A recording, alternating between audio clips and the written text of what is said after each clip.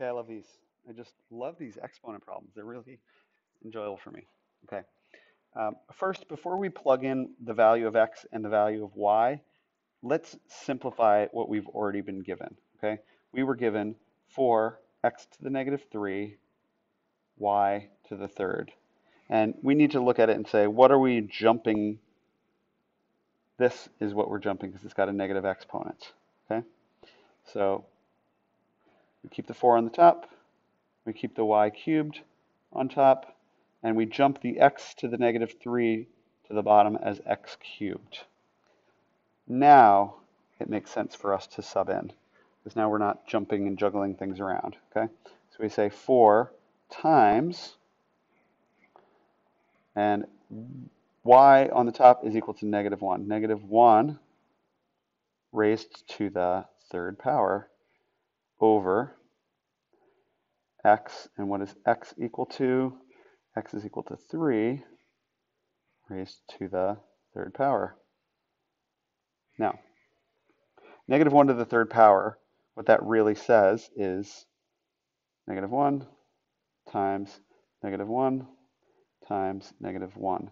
And you should be able to see that negative 1 times negative 1 is positive 1. Positive 1 times negative 1 is negative 1. So we get negative 1 on the top times 4 for a negative 4. And on the bottom, we get 3 cubed. 3 times 3 is 9. Times 3 is 27. And that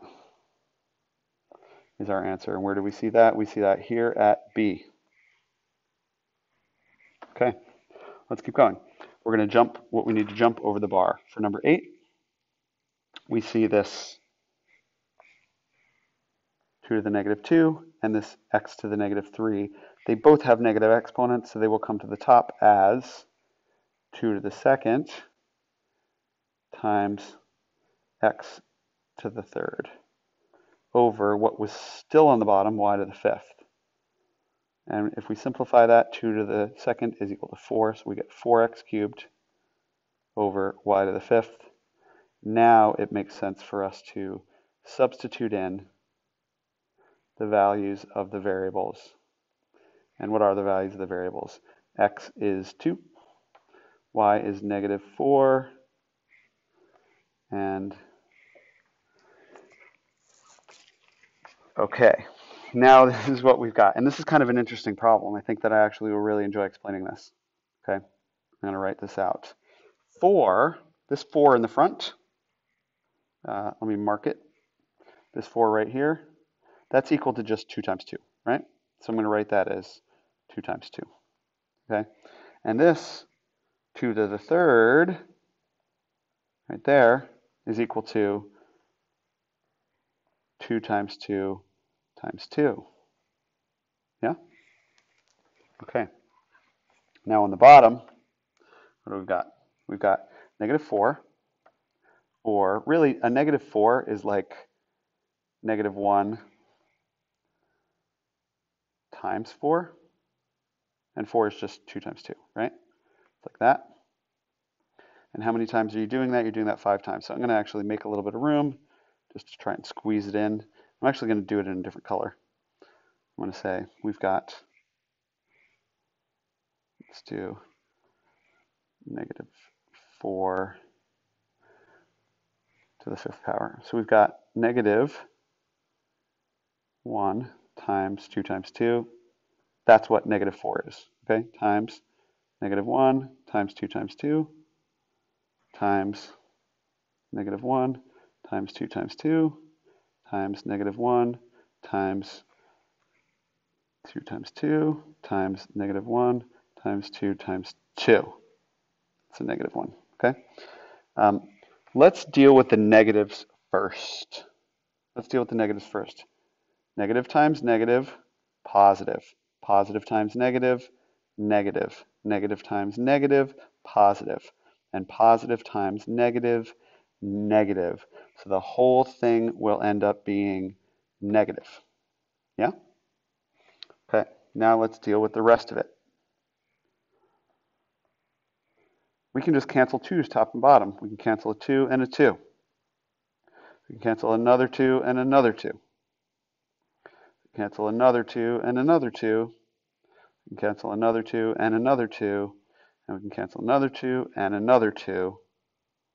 And there's nothing left on top except when you cross everything out, you call it a 1. So we've got negative 1 on top over, essentially what we've got is 2 times 2 times 2 times 2 times 2. How many of them do we have? We have 5 of them. So we've got over 2 to the 5th. And if we wanted to resolve that, we would say that's like negative 1 over 2 to the 5th is 32. And that's what we've got. We could have multiplied this negative 4 to the 5th power and got this huge number. But I know that 4 is just two 2's multiplied together. So if we've got some 2's here and some more 2's here, they're ready to cancel out some of the ones that we've got on the bottom. And so that's what I did. I just expanded it and canceled. So I never had to go really big. And then where's the answer? Where is the answer? It is here, C, negative 1 over 32. Nice. And last one here, number 9. What are we going to do? We're going to jump over the bar what we need to jump over the bar. You can see that y to the negative 5 on top becomes y to the 5th on the bottom, and x to the negative 3rd on the bottom becomes x to the positive 3rd on top. Easy. And now we can sub in. We can say parentheses, whatever x is to the 3rd, and parentheses, whatever y is to the 5th. And what are those numbers? Let's see, x is 2, y is negative 4, and let's do the same thing we did from the last problem again, okay? We're going to expand this out. By the way, we know that, just for our sake, we know that an odd number of negatives being multiplied together, every 2 negatives will make a positive. So if there's an odd number of them, and I'll write this out. Actually, maybe it's helpful for you to see what I'm saying. Forget about the numbers. If we just did negative times negative times negative times negative times negative, because you can see how we have that negative number being multiplied together 5 times. So negative times negative, positive. Positive times negative, negative. Negative times negative, positive. Positive times negative, negative. We're going to have a resulting number that is negative. So we can just say it's going to be negative, and it doesn't matter in the fraction, does not matter where you put the negative. You put it out front, you put it on top, put it on the bottom. It's going to make the whole thing negative. So we're just going to put a negative right here, knowing that the whole thing is going to be negative. Yeah?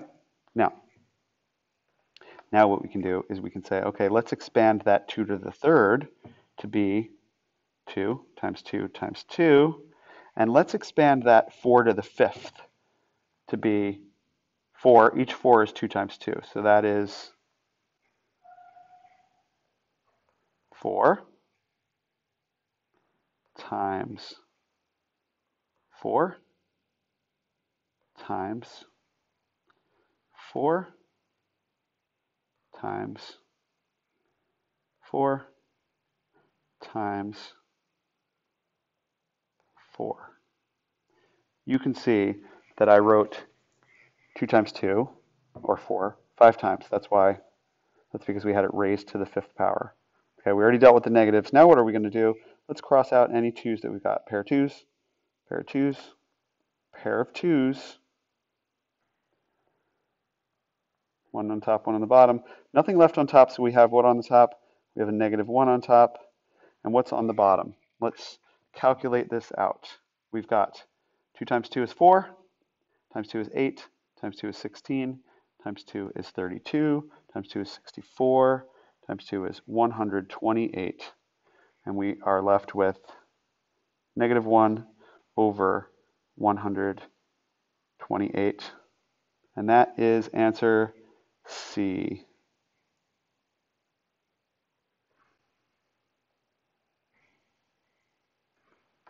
Done.